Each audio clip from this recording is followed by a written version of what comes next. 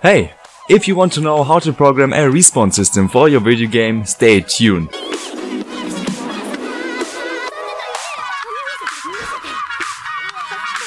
Here we are in Unity, where I have prepared a player who can take damage from this enemy here. If you want to learn anything from the animations to the player's movement and the damage mechanics, just take a look around my channel. Alright, but now let us start with the respawn system, and for that I have drawn this simple flagpole sprite which I drag here into the folders. Then click on the sprite, select sprite mode 2D, multiple, and slice it in the sprite editor. After that, just put it together in the scene. Alright, now create a new script which I'll name respawn system, and now in here create these 4 variables.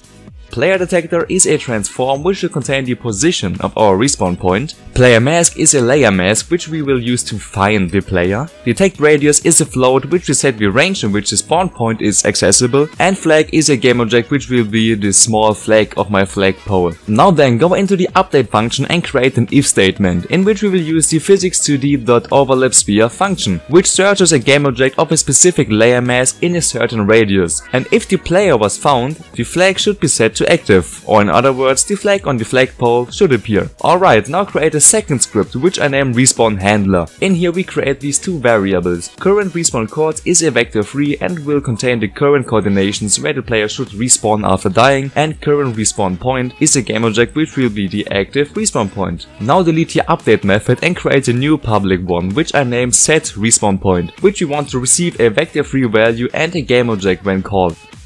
In here we simply set the current respawn coords to the coordinations which were given to the function when the function was called, and set the current respawn point to the checkpoint which was given to the function when the function got called. Alright, now go back into the respawn point script and create a reference to the respawn handler script, because we now want to call the set respawn point function of the handler script inside the if statement. And as values to send over to the function, we use the transform.position of this game object, so the respawn point, and this game object itself. Now go into your script which handles the player's health and also create a reference to the handler. After that, create a respawn method which will fill up the health of the player and set the player's position to the current respawn coords out of the handler script, and then invoke this method when your player has no health left. There's only one very important step left, so stay patient. And that is to set the start respawn position of the player. And in order to do that, go into the handler script, create a public game object and set the current respawn coords in the start function to the player's position. By doing this, we save the position where the player starts the level and set that as the first respawn point. And bam! We are done with coding, so let's go back into the scene where we will break all the references in.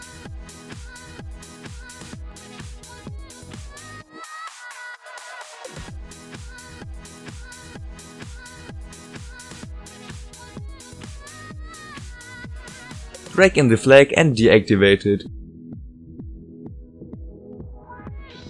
Choose the right layer mask and also give the player this layer mask if he doesn't still have one. And lastly, create an empty game object as the spawn point detector as a child of the spawn point.